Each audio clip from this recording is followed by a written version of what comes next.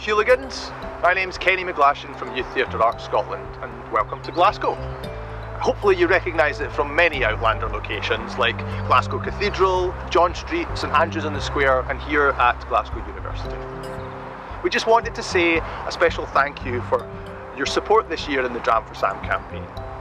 Our patron Sam Heughligans chose to support our work not only because of the role that youth theatre had in his own career, but because he recognised the importance of youth theatre to local communities all across Scotland.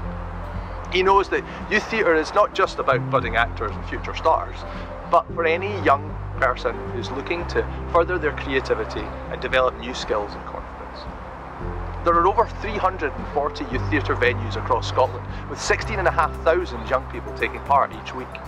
And a third of these venues provide their activities completely for free, so we're especially grateful for the support that Dram for Sam gives us to help develop and deliver their work. Since last year's campaign, we've had a really busy year with events and projects like the first National Convention of Youth Drama in Stirling, the Chrysalis Festival in Edinburgh, taking young critics to France and the Edinburgh Fringe, alongside professional training like our Managers Forum and developing resources with our friends at Youth Theatre Ireland.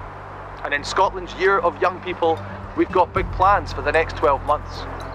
So if you believe, like us and Sam, that youth theatre is the ideal place to encourage the dreams and visions of young people and nurture their self-confidence, then we'd love you to support us again this year. Sláinte to all you Heughligans out there, and of course to Sam on the 30th.